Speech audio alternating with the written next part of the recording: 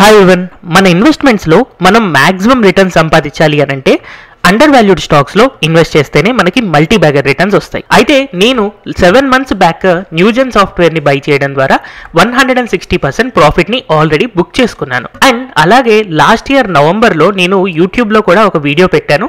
Sonata software అనే స్టాక్ని నేను 50,000 rupees పెట్టి బై చేశాను. దాన్ని నేను బై చేసిన తర్వాత ఈ రోజుకి 110% ప్రాఫిట్లో నేను ఉన్నాను. అండ్ మనకి ఇప్పటికీ 1 year టైం ఫ్రేమ్ అనేది కంప్లీట్ అయింది.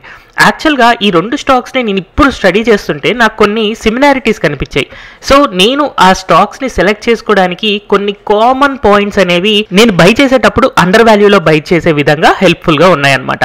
సో అలాంటి కామన్ క్వాలిటీస్ ని ఒక చార్టింగ్ స్క్రీనర్ లాగా క్రియేట్ చేసి మీకు కింద కమెంట్ సెక్షన్ లో ఉంచుతున్నాను. సో మీరు కూడా ఆ స్క్రీనర్ ని యూజ్ చేసుకుని అండర్ వాల్యూడ్ స్టాక్స్ ని ఫైండ్ అవుట్ చేయొచ్చు. అయితే కేవలం చార్టింగ్ యొక్క స్క్రీనర్ ని యూజ్ చేస్తే సరిపోదు, దాంట్లో కొన్నిసార్లు మనం మోడిఫికేషన్స్ కూడా చేసుకుంటూ ఉండాలి. సో ఆ మోడిఫికేషన్స్ ఎలా చేయాలి అనేది నేను ఈ వీడియోలో ఎక్స్ప్లెయిన్ చేయబోతున్నాను. సో ఈ వీడియో మీరు చూస్తున్నప్పుడు at any point of time మీకు ఈ వీడియో నచ్చినట్టయితే ఈ వీడియోను లైక్ చేయడం మర్చిపోవద్దు. సో నేను అబ్జర్వ్ చేసిన సిమిలర్ పాయింట్స్ ఏంటి అంటే, first of all revenue. Last 4 to 5 years నుంచి మనం అబ్జర్వ్ చేసే కంపెనీ యొక్క రెవెన్యూ అనేది ఇంక్రీజింగ్ ట్రెండ్లో ఉండాలి, పెరుగుతూ ఉండాలన్నమాట. అండ్ అలాగే నెట్ ప్రాఫిట్ కూడా ఇంక్రీజ్ అవుతూ ఉండాలి. అయితే కేవలం రెవెన్యూ ప్రాఫిట్ ఇంక్రీజ్ అయితే చాలు అని అనుకుంటే గనక మీకు 5,000 స్టాక్స్లో అట్లీస్ట్ 2,500 స్టాక్స్ దొరుకుతాయి. కానీ ఇప్పుడు చెప్పబోయే స్పెషల్ కండిషన్ ఏదైతే ఉందో అది చాలా రేర్గా ఉంటుంది. అదే మనకి stock price. So stock price last 4-5 years నుంచి కూడా కన్సాలిడేషన్లో ఉండాలి. అంటే 2019లో ఒక స్టాక్ 500 రూపీస్ దగ్గర కనుక ట్రేడ్ అవుతుంటే ఈ రోజు 2023 or 2022లో మనకి స్టాక్ ప్రైస్ అనేది 500 to 600 మధ్యలో కనుక ఉంది అని అనుకుంటే, అలాంటప్పుడు స్టాక్ ప్రైస్ 4 to 5 years నుంచి కన్సాలిడేట్ అవుతుంది అని చెప్పి మనం ఆ స్టాక్స్ ని అండర్ వాల్యూడ్ పిక్ లాగా సెలెక్ట్ చేసుకోవచ్చు. అయితే ఇలాంటి సింపుల్ లాజిక్సే కాకుండా నేను వీడియో ఎండ్ లో ఒక సర్ప్రైజింగ్ మల్టీ బ్యాగర్ స్ట్రాటజీని ఎక్స్ప్లెయిన్ చేయబోతున్నాను. అది మోస్ట్ ప్రాబబ్లీ 2023 అండ్ అలాగే 2024లో వర్కౌట్ అవుతుంది. సో ఆ సర్ప్రైజింగ్ మల్టీ బ్యాగర్ టిప్ కోసం వీడియో ఎండ్ దాకా చూడండి. అండ్ అలాగే ఈ కాన్సెప్ట్స్ ని మనం ఇంకొంచెం డెప్త్ గా కనుక అర్థం చేసుకోవడానికి ట్రై చేస్తే, పాయింట్ నెంబర్ 1 ప్రైస్. సో మనకు ఒకవేళ స్టాక్ ప్రైస్ కనుక last 4 to 5 yearsలో already 3 times, 5 times, 10 times అయింది అని అంటే ఆ స్టాక్ ఆల్రెడీ ఖచ్చితంగా ఓవర్ వాల్యుయేషన్లోకి వెళ్ళిపోయి ఉంటుంది. అండ్ ఒకవేళ ఆ కంపెనీ యొక్క రెవెన్యూస్, ప్రాఫిట్స్ పెరిగినా కూడా ఆ గ్రోత్ అంతా కూడా ఆల్రెడీ మార్కెట్లో డిస్కౌంట్ అయిపోయింది. కాబట్టి అది ఖచ్చితంగా మనకు ఒక వాల్యూ పిక్ అనేది అవ్వదు. మనకి జనరల్గా స్టాక్ ప్రైస్ అనేది సైడ్ వైజ్లో మూవ్ అవుతూ లేదా కొంతవరకు పైకి పెరిగినా కూడా ఇప్పుడు మార్కెట్ కరెక్షన్లో పడుతూ గనక ఉంది అని అంటే అలాంటప్పుడు మనకు ఒక వాల్యూ క్రియేషన్ అనేది జరుగుతుంది. సో ఒక కంపెనీ యొక్క రెవెన్యూ పెరిగాయి, ప్రాఫిట్స్ పెరిగాయి, కానీ షేర్ ప్రైస్ మాత్రం పెరగలేదు అని అంటే అక్కడ ఒక వాల్యూ బిల్డింగ్ ఆపర్చునిటీ మనకు కనపడుతుంది. కాబట్టి అలాంటి స్టాక్స్లో మనం ఇన్వెస్ట్ చేసుకోవచ్చు. సో మన పాయింట్ నెంబర్ 2లో మనం రెవెన్యూస్ అనేది అబ్జర్వ్ చేయాలి కదా. అండ్ ఆ రెవెన్యూ గ్రోత్ కూడా మనకి ఈ టైప్స్లో ఉండొచ్చు. నేను ఇక్కడ 3 types డిస్కస్ చేయబోతున్నారు. నెంబర్ 1, కన్సిస్టెంట్ గా ఒక కంపెనీ యొక్క రెవెన్యూ అనేది పెరుగుతూ ఉండొచ్చు, లేదా లాస్ట్ 3 yearsలో ఒక కంపెనీ యొక్క సేల్స్ అనేది చాలా కాన్స్టెంట్ గా ఉంటూ ఒకేసారి హెవీగా గ్రో అవ్వచ్చు, లేదా బిఫోర్ కోవిడ్ లెవెల్స్ 2019, 2018లో చాలా మంచి సేల్స్ రికార్డ్ చేస్తూ 2020లో కోవిడ్ వల్ల ఎఫెక్ట్ అయ్యి తర్వాత మళ్ళీ అక్కడ నుంచి రివర్సల్ వచ్చి లాస్ట్ టైం ఉన్న కోవిడ్ లెవెల్స్ ని బ్రేక్ అవుతూ పైకి వెళ్ళొచ్చు. సో ఇలాంటి 3 కేసెస్లో మనకి ఎలాంటి సిచ్యువేషన్ ఉన్నా కూడా ఆ కంపెనీ యొక్క రెవెన్యూ అనేది గ్రో అవుతుంది అని అనుకోవచ్చు. అలాగే సిమిలర్ గా మనకి నెట్ ప్రాఫిట్ యొక్క గ్రోత్ ని కూడా అబ్జర్వ్ చేయొచ్చు.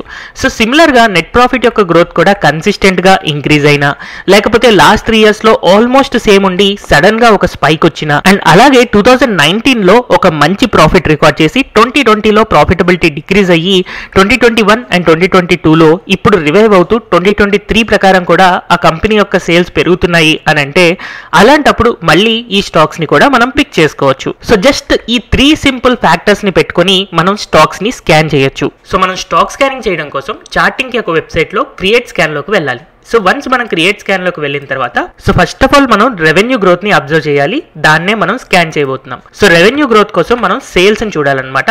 సో సేల్స్ లో మనకి గ్రాస్ సేల్స్ ని చూడాలి. సో ఇలా గ్రాస్ సేల్స్ మనం సెలెక్ట్ చేసుకున్న తర్వాత ఫస్ట్ ఆఫ్ ఆల్ ఈ ఇయర్ లో చూడాలి. కాబట్టి ఇయర్లీ గ్రాస్ సేల్స్ మనం చూస్తాం. సో ఈ ఇయర్లీ గ్రాస్ సేల్స్ అనేది గ్రేటర్ దెన్ ఉండాలి. సో దేనికంటే గ్రేటర్ దెన్ ఉండాలి అని అంటే అగైన్ గ్రాస్ సేల్స్ అనే ఆప్షన్ మనం సెలెక్ట్ చేసుకోవాలి. సో గ్రాస్ సేల్స్ టైప్ చేసి సెలెక్ట్ చేసుకున్నాను. తర్వాత ఇక్కడ క్వార్టర్లీ వచ్చింది, కానీ నేను 4 years ఎగో గ్రాస్ సేల్స్ తీసుకోవాలి అని అనుకుంటున్నాను. ఎందుకంటే ప్రీ కోవిడ్ లెవెల్స్ అంటే 2019ని గనక మనం కన్సిడర్ చేసుకుంటే ప్రీ కోవిడ్ లెవెల్స్ మనకు కనపడతాయి అన్న ఉద్దేశంతో సో 4 years ఎగో గ్రాస్ సేల్స్ చూడాలి అని అనుకుంటున్నాను. అండ్ అట్లీస్ట్ 20% పెరగాలి అని అనుకుంటున్నాను. సో ఆ 20%ని మనం ఎలా మెన్షన్ చేస్తాము అని అంటే 1కి 20% పెరిగితే 1.2 కదా, అందుకని దీనికి ఇక్కడ మల్టిప్లయింగ్ సింబల్ యాడ్ చేసుకొని ఇక్కడ నెంబర్ని ఇన్పుట్ చేసుకోవాలి. ఈ నెంబర్లో 1.2 అంటే లాస్ట్ 4 yearsలో అట్లీస్ట్ సేల్స్ అనేది 20% పెరుగుండాలి. అండ్ కోవిడ్ ఇయర్లో చాలా కంపెనీస్ సఫర్ అయ్యాయి కాబట్టి అట్లీస్ట్ వాటి యొక్క రెవెన్యూస్ ఇయర్లీ 10% పెరుగుతున్న 30% 2020 నుంచి పెరుగుండాలి. అందుకని నేను నెక్స్ట్ రాసే కండిషన్ కూడా రిలేటెడ్ టు సేల్సే రాస్తున్నాను. సో సేల్స్ వైజ్ గ్రాస్ సేల్స్ని మనం సెలెక్ట్ చేసుకొని అగైన్ ఇయర్లీ అనే ఆప్షన్ సెలెక్ట్ చేసుకోవాలి. తర్వాత ఇది గ్రేటర్ దెన్ ఉండాలి. అండ్ ఇక్కడ నేను గ్రాస్ సేల్స్ ఆప్షన్ తీసుకొని ఈసారి 3 years ఎగో పెట్టుకుంటాను. సో 3 years ఎగో ఆప్షన్ అంటే 2020కి సంబంధించిన సేల్స్ అనమాట. అందుకని దీన్ని ఇంటూ 1.3 30% మినిమం పెరుగుండాలి అన్న ఉద్దేశంతో నెంబర్ అనే ఆప్షన్ సెలెక్ట్ చేసుకొని 1.3 సెలెక్ట్ చేసుకుంటున్నాను.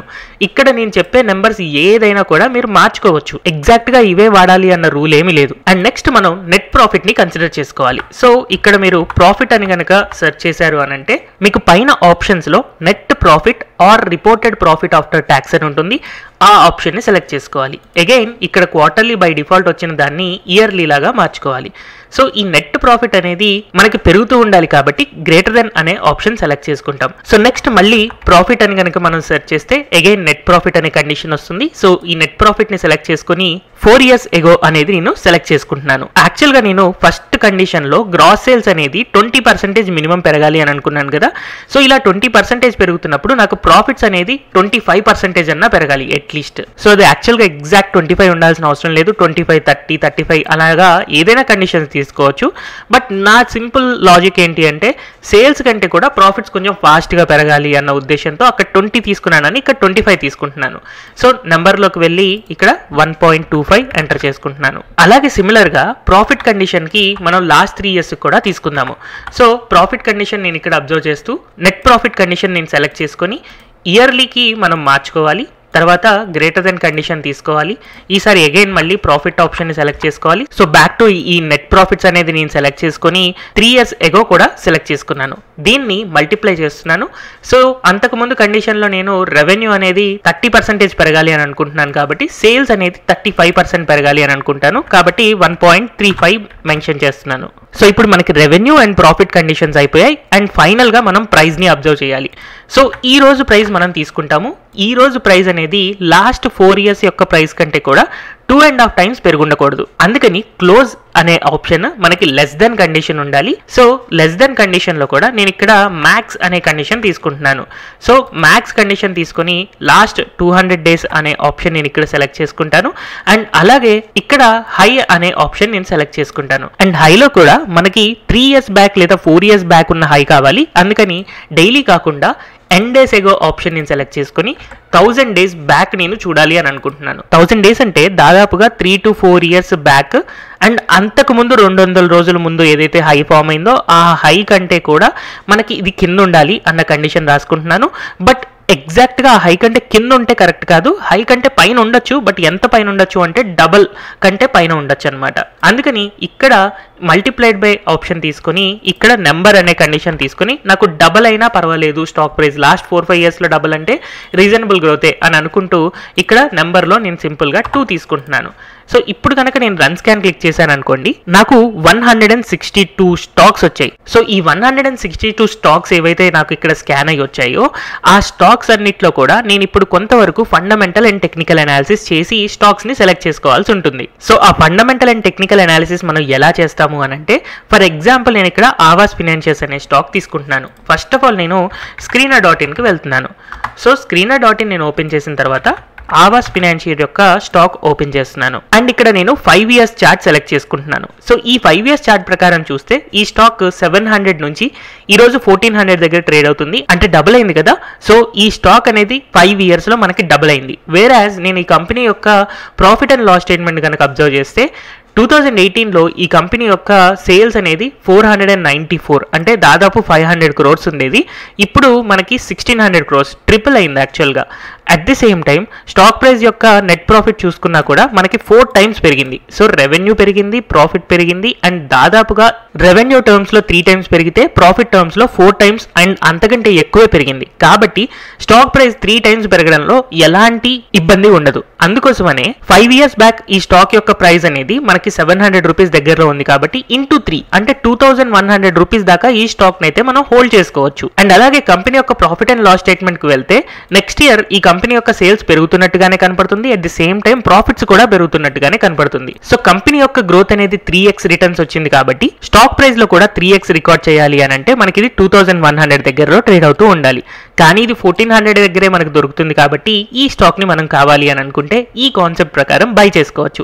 అయితే నేను ఇక్కడ ఈ స్టాక్ ని బై చేయండి, సెల్ చేయండి అనే రికమెండేషన్ కాదు, జస్ట్ ఎలాంటి స్టాక్స్ ని పిక్ చేసుకోవచ్చు అనే ఎక్స్ప్లెనేషన్ మాత్రమే ఇస్తున్నాను. నెక్స్ట్ ఇలా స్కాన్ చేసిన స్టాక్స్ లో నాకు వేదాంత లిమిటెడ్ కూడా వచ్చింది. కాబట్టి నేను ఒకసారి వేదాంతాన్ని కనుక అబ్జర్వ్ చేస్తే ఈ కంపెనీ యొక్క ప్రాఫిట్ అండ్ లాస్ స్టేట్మెంట్ నేను అబ్జర్వ్ చేసినప్పుడు 2018 నుంచి ఇప్పటిదాకా కంపెనీ యొక్క ప్రాఫిట్స్ అనేవి కన్సిస్టెంట్ గానే పెరుగుతూ ఉన్నాయి అండ్ దాదాపుగా 50% వరకు పెరిగాయి. వేరాజ్ ప్రాఫిట్స్ అబ్జర్వ్ చేస్తే ఇవి ఆల్మోస్ట్ కాన్స్టెంట్ గా ఉన్నాయి. ఆ టైంలో 5 years బ్యాక్ 13,692 crores ఉంటే ఈ రోజుకి 14,500 crores ఉన్నాయి. అండ్ నెక్స్ట్ ఇయర్ ఎక్స్పెక్టేషన్ ఇంకా ప్రాఫిట్స్ పడిపోయే విధంగా ఉన్నాయి. కాబట్టి ఈ కంపెనీ నాకు రెవెన్యూ అండ్ ప్రాఫిట్స్ వైజ్ అంత కంఫర్టబుల్ గా లేదు. కాబట్టి నేను ఈ స్టాక్ లో ఇన్వెస్ట్ చేయను. ఇలా మనకి revenue growth, profit growth and share price లో ఇంకా గ్రోత్ రాకపోవడం ఇలాంటి విషయాలు అబ్జర్వ్ చేసిన తర్వాత అప్పుడు మనం ఆ స్టాక్స్ అండర్ వాల్యుయేషన్ లో ఉన్నాయని అర్థం చేసుకుంటూ ఆ స్టాక్స్ ని మనం బై చేసుకోవచ్చు. అయితే వీడియో స్టార్టింగ్ లో నేను ఒక సర్ప్రైజింగ్ ఫ్యాక్ట్ చెప్తాను అని చెప్పాను కదా. యాజ్ ఆన్ డేట్ మనం ఒక హై ఇంట్రెస్ట్ రేట్ సైకిల్లో ఉన్నాం. సో ఇలాంటప్పుడు ఏమవుతుంది అని అంటే ఈవెన్ దో కంపెనీ యొక్క రెవెన్యూ పెరుగుతుంది, ప్రాఫిట్స్ పెరుగుతుంది అని అనుకున్నా కూడా ఒకవేళ ఆ కంపెనీకి గనక అప్పులు ఎక్కువ ఉన్నాయి అనుకోండి, ఎక్కువ ఇంట్రెస్ట్ పే చేయాల్సి వస్తుంది కదా, ఇంట్రెస్ట్ రేట్స్ ఎక్కువ ఉన్నాయి కాబట్టి. సో అందుకని అలాంటప్పుడు కంపెనీ అనేది గ్రో అవుతున్నా కూడా ఎక్కువ అప్పులో ఉన్న కారణంగా ఏదైనా ఒక కంపెనీ యొక్క షేర్ ప్రైస్ అనేది బాగా పడిపోయి ఉండొచ్చు. కానీ ఇది కంటిన్యూ కాదు. ఒక 1 year తర్వాత లేదా 1.5 year తర్వాత మనం లో ఇంట్రెస్ట్ రేంజ్ కి వెళ్తాము. సో అలాంటప్పుడు ఈ కంపెనీలు హెవీగా బెనిఫిట్ అవుతాయి. ఎప్పుడైతే ఇంట్రెస్ట్ రేట్లు తగ్గడం స్టార్ట్ అవుతుందో అక్కడ నుంచి ఈ కంపెనీలు చాలా ఫాస్ట్ గా పెరుగుతాయి. అందుకని మీరు గనక ఈ స్టాక్స్ ని స్కాన్ చేసినప్పుడు ఏదైనా కంపెనీస్ రెవెన్యూస్ పెరుగుతూ, ప్రాఫిట్స్ పెరుగుతూ అండ్ స్టాక్ ప్రైస్ మాత్రమే పెరగకుండా ఉంది ఎందుకంటే ఇంట్రెస్ట్ రేట్స్ ఎక్కువ పే చేయాల్సి వస్తుంది, వీళ్ళకి అప్పులు ఎక్కువ ఉన్నాయి అని అనుకున్నా కూడా అలాంటి కంపెనీస్ని కూడా ఇప్పుడు మనం ఇన్వెస్ట్ చేసుకోవచ్చు. ఎందుకంటే ఇప్పుడు హైయెస్ట్ ఇంట్రెస్ట్ రేట్స్లో మనం ఉన్నాము. ఆ ఇంట్రెస్ట్ రేట్స్ అనేవి రేపటి రోజున తగ్గుతాయి. దానివల్ల ఎక్కువ అప్పులుండే కంపెనీలు ఎక్కువ బెనిఫిట్ అవుతాయి. అందుకనే మనం అలాంటి స్టాక్స్ని కనుక సెలెక్ట్ చేసుకుంటే మనం మల్టీబ్యాగర్ స్టాక్స్ని చాలా తక్కువ వాల్యుయేషన్స్లో, అండర్ వాల్యుయేషన్స్లో బై చేసుకున్న వాళ్ళం అవుతాము. సో సింపుల్గా మీరు ఈ చార్టింగ్ యొక్క లింక్ని నేను కమెంట్ సెక్షన్లో ఇచ్చిన దాన్ని క్లిక్ చేసుకుంటే మీరు కొన్ని స్టాక్స్ని ఫైండ్ అవుట్ చేయగలుగుతారు. ఇందులో మీరు రెవెన్యూ గ్రోత్ని, ప్రాఫిట్ గ్రోత్ని అబ్జర్వ్ చేసుకుంటూ revenue and profit పెరిగినంతగా stock price గనక పెరగలేదు అని అనుకుంటే అప్పుడు ఆ స్టాక్ అనేది అండర్ వాల్యుయేషన్ లో దొరుకుతుంది అని చెప్పి వాటిని మీరు బై చేసుకోవచ్చు. అండ్ ఇఫ్ ఇన్ కేస్ మీరు సెలెక్ట్ చేసుకున్న కంపెనీ గనక మంచి డివిడెండ్ ఇస్తుంది అని అంటే అది మీకు ఒక యాడెడ్ అడ్వాంటేజ్ కూడా అవుతుంది. సో ఈ పాయింట్స్ అన్ని గుర్తుపెట్టుకొని ఈ స్టాక్ స్క్రీనింగ్ ని యూస్ చేసుకుంటూ ఫండమెంటల్ స్ట్రాంగ్ స్టాక్స్ ని ఫైండ్ అవుట్ చేసుకోగలుగుతారు అని అనుకుంటున్నాను. ఈ వీడియో మీరు ఎండ్ దాకా చూసారు అని అంటే ఖచ్చితంగా ఈ వీడియోలో చాలా మంచి కాన్సెప్ట్స్ నేర్చుకుని ఉంటారు. అయితే ఈ కాన్సెప్ట్స్ లో ఏదైనా డౌట్ ఉంది అని అనుకుంటే కింద కమెంట్ సెక్షన్ లో మెన్షన్ చేయండి. అండ్ ఇప్పటిదాకా ఈ వీడియోని మీరు లైక్ చేయలేదు అని అంటే లైక్ చేయడం మర్చిపోవద్దు. అండ్ అలాగే don't forget to subscribe to Telugu stock channel.